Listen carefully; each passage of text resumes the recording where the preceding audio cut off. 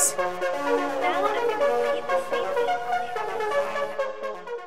Today we're gonna talk about how to build a nail polish rack, and it's made out of 2 cardboards from the dollar store.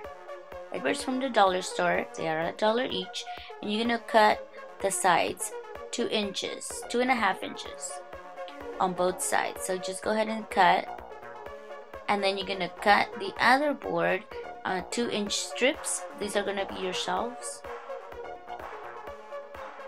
See, it's 2 inches. Make sure you measure.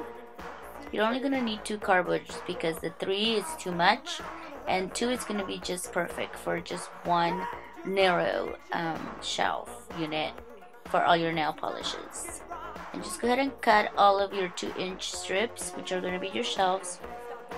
This is what we're doing here. And then you're gonna use the other cardboard to cut 1-inch strips, which are gonna hold your nail polishes up, so that when you put them in there, they don't fall out. And this is what it looks like with the little 1-inch. There's like little walls that are gonna hold up your nail polish. And here we had to use some tape so we can make it sturdier, and then we embellished it. We added some bling to it. We stamped some embellishments, which are, I think they're stamps. I think she did some stamping here with some silver glittery just regular paint, hot glue to put all these embellishments in.